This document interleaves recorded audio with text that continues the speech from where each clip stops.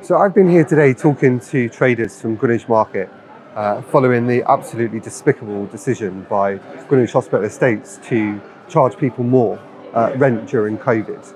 And I'm extremely concerned as the leader of the council that something which is at the very heart of our tourist offer, a market that has visitors exceeding 4 million a year, would be treated in this way. Greenwich Market is the only market in London who've been offered no rent concessions.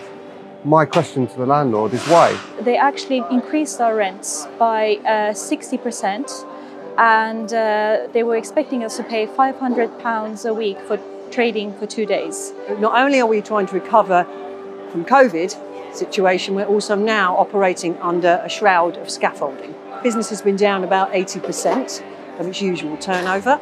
People have received no support, no rent reduction at all for their shops during this incredibly challenging time. What we've also seen is food stores having absolutely astonishing rent raises at a time when people simply aren't coming. We have to pay staff, we have to buy ingredients, cost, delivery, and it's not been enough for it to sustain us as businesses. So today I'm being really clear, but Greenwich Hospital Estates have to do more. This is a multi-million-pound organisation.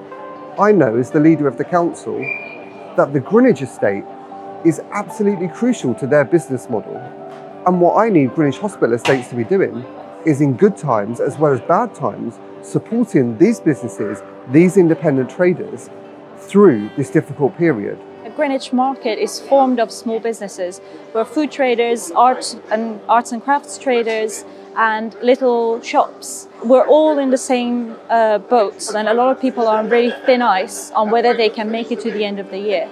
So today I'm here to give Greenwich Hospital Estates and Knight Frank notice, but I'm calling a public meeting for traders and for the estate agents to come together and be clear about the level of support that's being provided by them to independent traders, people who need them to act so that this market can survive.